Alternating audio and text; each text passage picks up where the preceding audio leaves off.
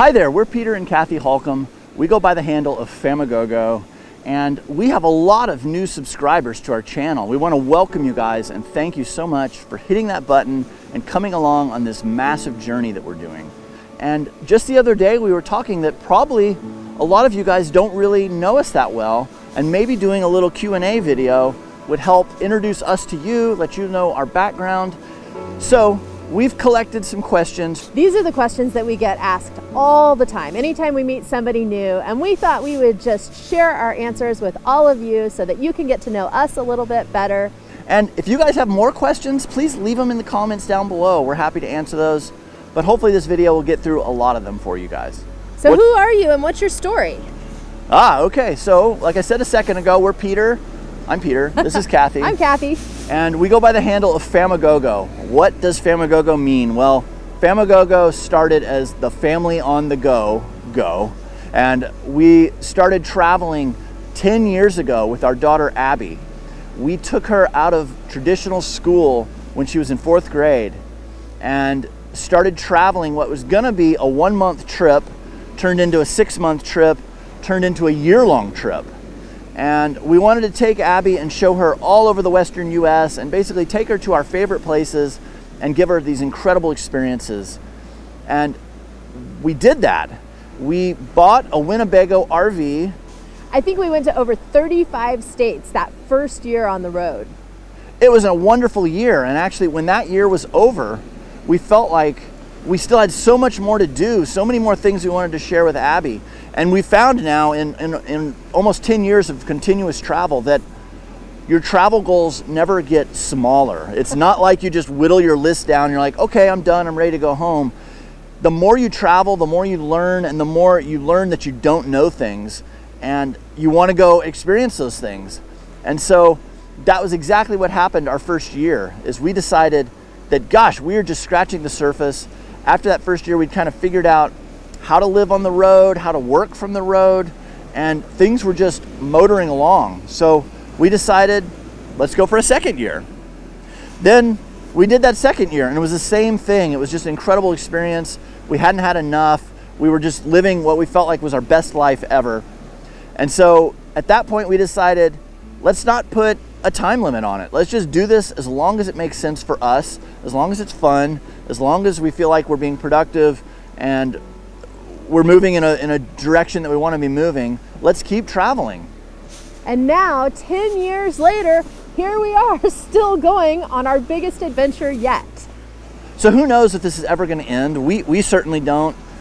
We're just kind of taking this a year at a time and planning our next adventures, and that happens to fit in perfectly with this nomadic life of traveling around, exploring and seeing things, and now creating videos for you guys.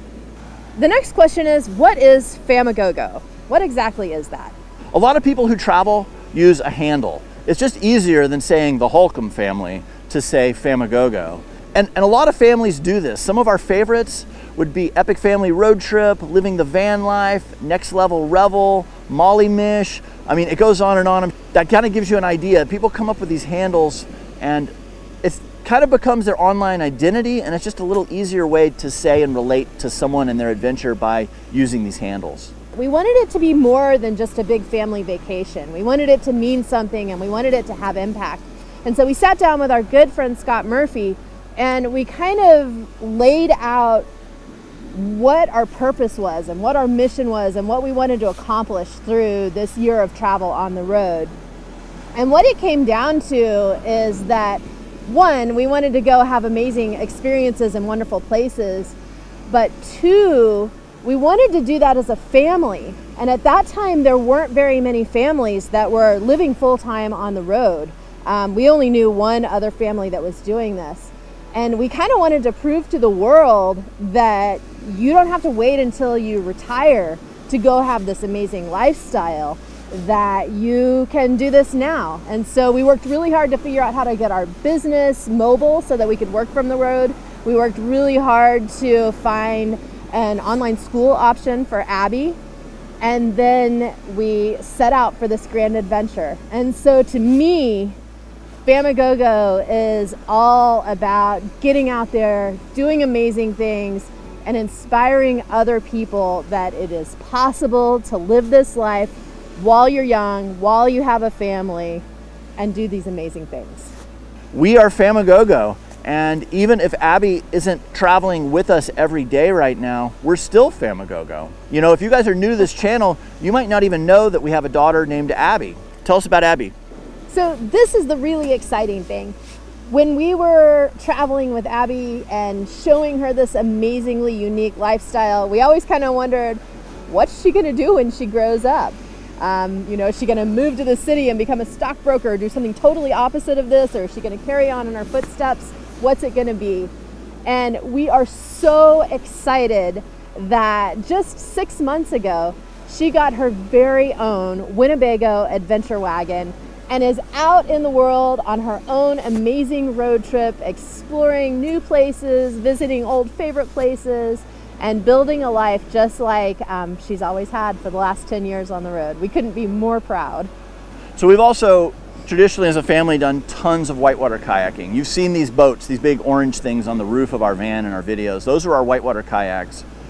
Abby grew up kayaking, and not only kayaking, but once we hit the road and were traveling, she was able to kayak in the best rivers in North America at the best time of year with the best kayakers in the world. So she's kind of had a crash course in kayaking from being, you know, really she started when she was 4. She had these amazing experiences starting at 10. Now she's 19 and she is a reigning world champion kayaker right now for freestyle kayaking. And freestyle kayaking is, you've seen it probably in our videos a little bit, but it's basically surfing a standing wave in a river. So the water is moving through kind of like a rapid, but the rapid will form a wave. And then freestyle kayaking, they're in these funny short little stubby boats and they're doing aerial acrobatic tricks on that wave. And so it's kind of like crossing gymnastics and kayaking, where you're doing aerial tricks and cartwheels and loops and somersaults, but you're doing it in a boat on a wave. So it's very dynamic and it's really a lot of fun to watch, and it's even more fun to do. But right now she is training for the World Championships. She's down in Columbus, Georgia, which we're gonna fly in there here in a little bit. So you might see a little weird content where we go from Alaska to Georgia. So we're gonna go to Georgia and support her in her 3rd World Championships. The last World Championships, she won the World Championships as a junior, and now she is aged up into the women's category, the senior category, which starts at 19 and up. And this will be her first senior world championship. So we're gonna be there cheering her on. Watching her paddle with all of her heroes that she's grown up with her whole life. It's gonna be a really neat full circle thing to watch her share the feature with these incredible, the world's best athletes. So our tagline has been inspiring adventure family style. And we still hold true to that, I think. Even if Abby's not with us, we've certainly inspired lots of adventure for us. She is now doing her own adventures. So it's come full circle in our family, but hopefully we've inspired you guys to go out there and live your best lives and take your family along with you. You know, if you're new to the channel, you might just think it's Kathy and I, and we're a retired couple and we're off here doing all this cool stuff. And that couldn't be further from the truth. You know, we started this as a family with a 10-year-old and a big yellow dog, Tucker, and you know, we were definitely kind of the classic family, but we were doing a very untraditional thing. So anyway, there's a little bit about Abby. Look for her. We hope to do some adventures where we're all together in 2 Sprinter vans, 2 Winnebagos. All right, what's up next? Next question. This is the hardest question to answer. Where are you from? Ooh, okay, I'll maybe start. Okay, so go for it. I grew up in Oklahoma City, Oklahoma. I then traveled quite a bit. I did a lot of skateboarding, a lot of motorcycle racing, and traveled around doing that quite a bit. And I think that's probably my dad and I going to motorcycle races. We had a van that we hauled our motorcycles in, and I think that's where I became a van man. I got this love for vans is from those times, and I realized that a van is such an amazing vehicle for doing so many things. I mean, it can be very utilitarian, it can be recreational, it can haul a lot, you can get in it out of the rain and the cold. It's just awesome. So then I went on to college at the University of Oklahoma, where I met Kathy, And we were doing a lot of rock climbing then. I mean, everything was about rock climbing. And so we got our college schedule set so we had class 3 days a week so we could rock climb 4 days a week. That's how much we were into it. And every chance we got, when there would be a spring break or definitely a summer break, we would pack up our little apartments, put all our stuff in storage, take our bare minimum, and we took off in my Honda Civic. And I had a little Honda Civic with a big Rubbermaid tote strapped to the roof that we put kind of like a storage box. We put extra stuff in. And we would go off for a month, 2 months, 3 months, living out of our Honda Civic and traveling all over the West. It was a pretty awesome time. Pretty much, Peter would pick me up from my final exam, and we would get back the night before school started. Yeah, it was awesome. And then we graduated from college the same year, and Kathy took off to Colorado, and we weren't sure if we were going to move to Colorado or California. They were two very amazing places to be as a rock climber. You know, you have Yosemite in California, and then you have the whole Rocky Mountains, and specifically dear to my heart was El Dorado Canyon right outside of Boulder. That was a place that I was just head over heels in love with, and still am. Kathy took off and moved to Colorado while I was in Costa Rica finishing up a Spanish credit. And so when I came back from Costa Rica, I took off to Colorado to meet up with her and see if we could get jobs and figure out what this was like, you know, life after college. And we did. We made it work for almost 20 years. Yeah, we lived in Boulder, Colorado for 20 years. Did a lot of rock climbing. That's also where, well, a little before then we got into the whitewater kayaking, but kayaking was always kind of a secondary thing for us. It was something we did on hot days or rainy days, the two times when it's not that pleasant to climb. And then slowly, I think when Kathy was pregnant, the kayaking became something that we could do independent of each other. Because climbing, you know, I've got to hold the rope for her and she's got to hold the rope for me, and we climb as a team. We're literally tied together. And now we had Abby, we had this little baby, and we found ourselves needing to take turns doing things. And the kayaking was great because we hooked up with a community through the Colorado Whitewater Association. We hooked up with a community of great people who are still dear friends today. And we would go paddle together as families. And that would usually mean the kids hung out and played, the dads would go paddle something in the morning, the moms would go paddle something together in the evening, and then we would all camp together and spend these long weekends together, and it was awesome. But that's led to kayaking kind of taking over more of our emphasis than our climbing. And between those two sports, though, they've taken us to some of the most amazing places and some of the places that we like to return to, even if we're not doing those activities. They're just beautiful places. So, with that being a long answer to where I'm from and kind of maybe how we got to where we are kind of now, where are you from? So I was born in California, Los Angeles, and my family and I spent as much time as possible out at Catalina Island on our Sea Ray powerboat. And so I think that's where I got my love for traveling in small vessels. And when I was 5, we moved to Arkansas to be closer to family, and I grew up there, and then went to college in Oklahoma, met Peter, and you've heard the rest of that story. So where we commonly get asked that is we're at a gas station, somebody sees the van and they ask, where are you from? And that's always kind of hard to answer, right? It's a really hard question to answer because we lived in Colorado forever. Peter's from Oklahoma, I'm from Arkansas. Our domicile is based in South Dakota.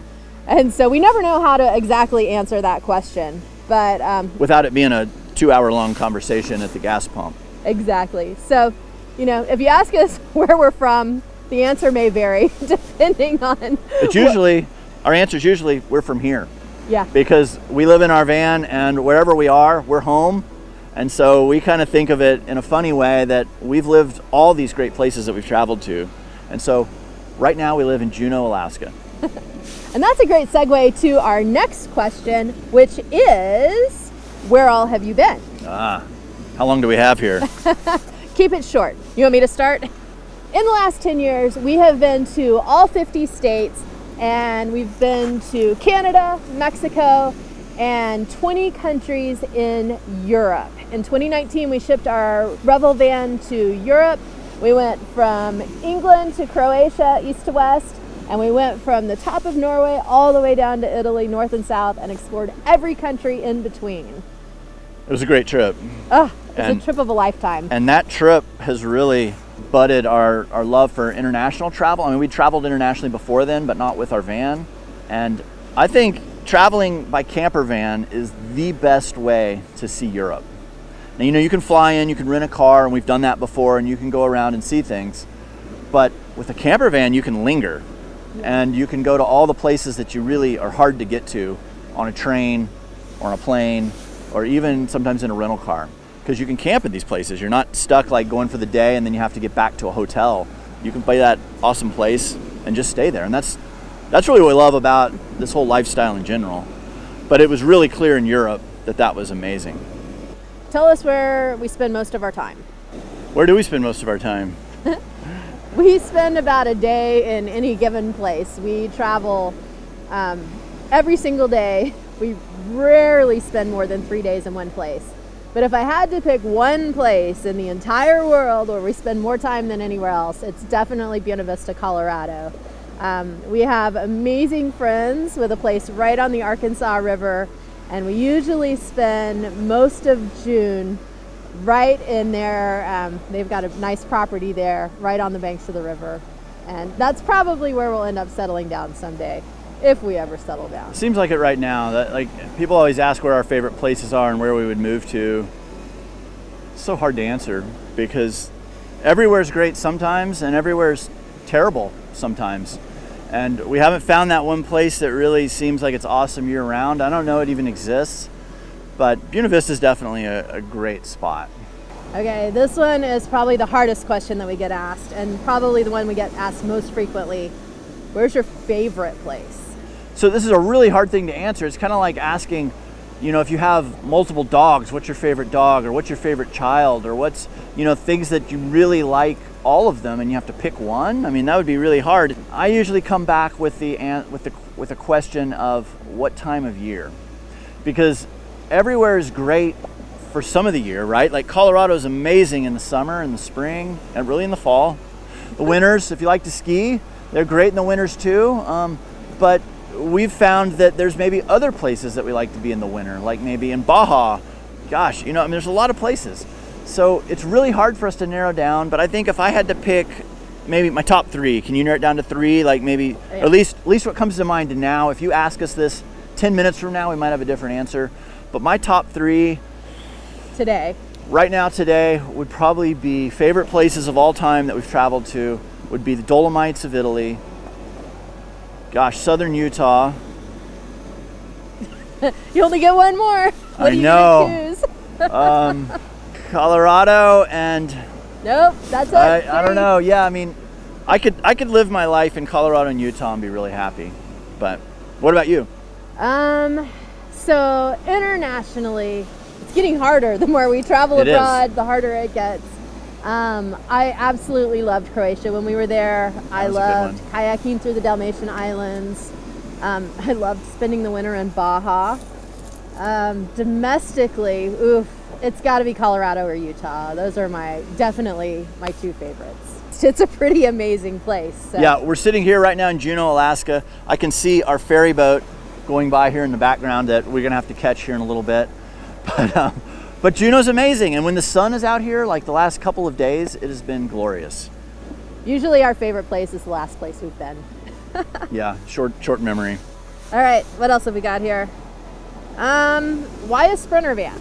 Why don't you guys, I mean, you live full time, why don't you live in one of those big bus RVs?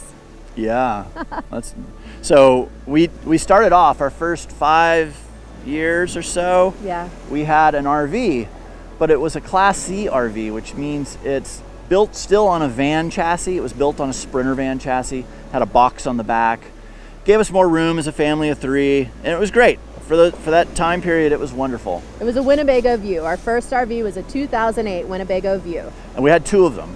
We had a 2016 Winnebago View as well. Yeah, and they were awesome. They were great. We pulled along a big trailer full of kayaks, and it served our needs as a family really well. But then we wanted to go travel more internationally. We started feeling like North America was getting pretty small. We'd been all over the place. And to travel internationally, especially in Europe, it seemed like a smaller vehicle was going to just be more liberating and give us the ability to go more places. We downsized then. Well, that was the year that Winnebago came out with the Revel. And we couldn't have been more excited for this adventure van to become ours and take us on this amazing trip to Europe. So we've been in Revels now ever since. That's true. And that's kind of funny. The Revel is very dear to our hearts. We were lucky enough to be a part of the Revel development before it was even called a Revel. And we went around with Winnebago to a bunch of shows where they showed some concept vehicles and then later became the Revel. But I'm a professional photographer, and when the Revel was first, well really before it was announced, we created the whole campaign, the photography behind it, showing this amazing new van in action. Now, I assume a lot of these people watching this are probably Revel owners, and so you might enjoy this story. But Kathy and I picked up the first 2 Revels that were ever made, and they had magnetic stickers over where it said Revel because the Winnebago didn't want anyone to know that name. It was top secret, hadn't been announced yet. And it said Joe's Guide Service in a magnetic sticker over the Revel. And our job was then to take those first 2 Revels, take them to Colorado, and create images that were going to be used for the launch. If you guys own Revels, I'm sure you've seen these images. But we spent 2 weeks in Colorado creating these images, and we did a whole tour through southern Utah making more content. And then we came back and Winnebago did a big announcement where they brought in their top dealers and they flew them in and they unveiled the Revel to them. And it was really powerful because we had one Revel that had been totally cleaned up, and then we had the other Revel that we'd been in Utah, and it was covered in dust and mud, and it was actually parked up on a rock with one wheel up in the air. And it was so fun to show this vehicle. And honestly, like Kathy said, it became my dream vehicle. I've always liked vans and adventure vans. And I was like, oh my gosh, we got to have one of these. And in fact, we bought that very first Revel. We couldn't part with it. I couldn't pry it out of Peter's hands. So our very first Revel was the very first Revel. And that's what we took to Europe, and it went on to visit 20 different countries. Yeah, it was great. I hated to let that Revel go, but we had to get our second Revel, which when they redesigned and made a Revel 2.0, we had to have that one too. That was the 2021 Revel where it got the lithium upgrade and the fridge moved. And it wasn't a huge change, but there was enough change in there to make it worth us to upgrade to the new one. And funny thing is we did the same thing. We took out the very first 2021 Revel, we shot a whole campaign with it, and then we kind of decided, gosh, this is really nice. Maybe we need to buy this one. And so we did. And we took that one on to all over the US. It's been from the tip of Baja all the way to the top of North America and Prudhoe Bay, Alaska, and a gazillion places in between. Yeah, if you are following my channel, chances are this is the Revel that you are most familiar with. If you go back in time, you'll see some videos with the older Revel for sure, all of our Europe content. But we love Revels. They've treated us well. And you know, we've really pushed the Revel thing, I think, to the max with a family of 3 with our big yellow lab Tucker, who's no longer with us. It's kind of sad, but we had all that plus all the gear and paddling gear and stuff we do in a Revel, and it was tight. People ask us, right? Like, how do you do it? Yeah, would you recommend a Revel for a family of 3? Well, I wouldn't trade our travels in Europe for anything is my answer. But what we did do is we modified it so that it was a lot more comfortable. We actually added a Winnebago hike towable behind the Revel, and for that was a perfect setup for a family of 3 with a big dog. That gave us extra food storage, extra cooking area, extra bedroom for Abby. And eventually we got that when Abby was about 16 years old, and it was perfect. We called it Abby's caboose, and when she was being a teenager, we'd send her back there. She had her space, we had our space, and that's how we all still like each other. and camper trailers are a great combination to have with a Revel. Like, you know, I don't know if you're like, you have grandkids, or you're like us, you have kids. It's a way to maximize some space. And then when you want to go on a more adventurous trip, we all could sleep in the Revel, right? Like we did Europe that way. And we had a fold-out bed in the Revel that kind of went across the dinette by the door. and that was Abby's room, but it was tight. I don't know if I would recommend that as a full-time option. As a full-time option. As a weekend option, it's fantastic. Maybe 6-7 months at a time if you're going somewhere really cool and exciting, and kind of that was it for Europe for us. Having the tight quarters in such an exciting place, it made up for it. I think we would all agree it was definitely worth doing. All right, so Revels. So we love Revels. We love Sprinters. Every RV we've ever had has been on a Sprinter.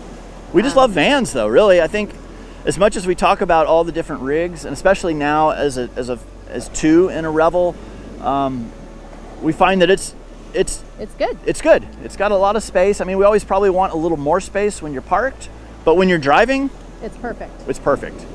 Yep. It'll take us where we want to go. We love going off-road. We love being able to park in a single parking place. So all of those things outweigh the little bit of lack of space that we have. And maybe the Sprinter van platform in particular has kind of been our choice all along because, I mean, at first when we got it, it was the only kind of narrow RV on the market. The Winnebago View was kind of what they call a skinny Winnie. And it was just that. We liked how skinny and nimble it was and that we could get around. Easy to drive. Easy to drive. We fell in love with the Sprinter platform there, and it served us well. I mean, we've probably driven what? At one point I counted it up. You did? I did. I just did the math on this. We have driven over 360,000 miles in the last 10 years in Sprinter vans.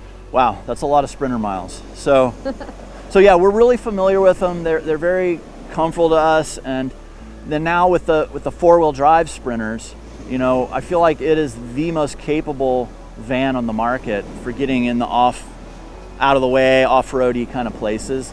And then with Agile Off-Road, all the amazing upgrades they've done, it just really makes that Sprinter van capable. Okay, I've got another question. So, and this is probably the second most commonly asked question. Are you guys retired?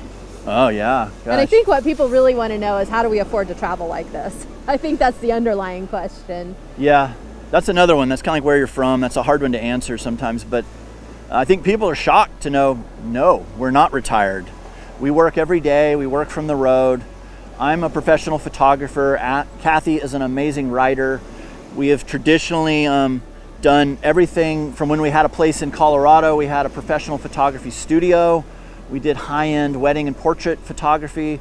We've also worked 2 decades in the outdoor industry doing outdoor photography, being rock climbing, skiing, kayaking, general camping, backpacking, all that kind of stuff. We've done pretty much everything you can do in professional photography, maybe, in general terms. But nowadays, what do we do for work? Well, we are brand ambassadors for Winnebago and Mercedes, and that has us wearing a lot of different hats. So sometimes we're product testing a new product. Sometimes we are doing a photography campaign for a brand new product. Sometimes we are writing articles for WinnebagoLife.com. All different kinds of things, all different kinds of hats that we wear for that. So we've basically taken our skills as writers and photographers, and we do a lot of stuff around that. And now that's transformed into this YouTube channel, right? Exactly. And we still do commercial photography. We still write for various publications. So it's a little bit of all of our favorite things. Somehow we've come to this magic concoction of our dream career that utilizes all of our best skills and favorite things to do. And it's funny now, right? It's like I don't even know when I'm working and when I'm not working, because that's good, because you work all the time. I do. I love photography. I love telling stories. I love creating beautiful images. I love now doing, you know, motion content and video, and it's been a blast. And I love telling stories and sharing our experiences from the road. So you guys are a really motivating and important part of our journey and our work. And we absolutely love creating this content for you. We wake up every morning and like, okay, what are we going to do today? And how are we going to film it? And all of those things. And we wouldn't have it any other way. We absolutely love it. It's funny. It seems like our normal life most of the time. But when she just said that, I'm thinking, gosh, this is pretty cool, because this is my dream. You know, I've got a degree in photography. that I got when we met at the University of Oklahoma. But I never dreamed that this love for making images and cameras and being out there in the world would taken us where we are now. And then Kathy being able to write about it, but she can put this beautiful story together, and then with my images, it's a really great team that we have here, and we really love it. All right. Thank you guys for motivating us to get up Yes. every day, get out and do something rad and capture it all to bring back to you. Yeah, because what's a story in pictures if you don't have anyone to share it with? We're pretty blessed, for sure. All right, what's your next question? Okay, let's see. I think we've covered a lot of them. Do you have a house? Oh, well, we did. We did. We had a house until June 16th, 2014. We sold our house, put a bunch of stuff in storage. Where was our house? Our house was in Boulder, Colorado. Yep. We lived there for almost 20 years. That fateful June of 2014, we said goodbye to the house. We haven't had a home ever since. Well, that's not true. We haven't had a house ever since. Yeah, we think of ourselves not homeless, but home free. Home free. Well, we do have family all over the place, and it's great to swing in and hang out with them. And like during COVID, we spent a bunch of time at Kathy's mom's house. That was a good little place for us to not be trying to figure out what to do in that sketchy time. So we hung out there for a bit, but yeah, no permanent dwelling. Yep. But we do have lots of friends and family, and a lot of places that when we go there, we feel like we're home. And it's funny how we can roll into a place like Buena Vista, Colorado, or Springdale, Utah, or Huntington Beach, or Oklahoma City and Hot Springs, Arkansas, and places in the East Coast too. And we feel like we're at home when we roll in there, and it's really cool. It's great.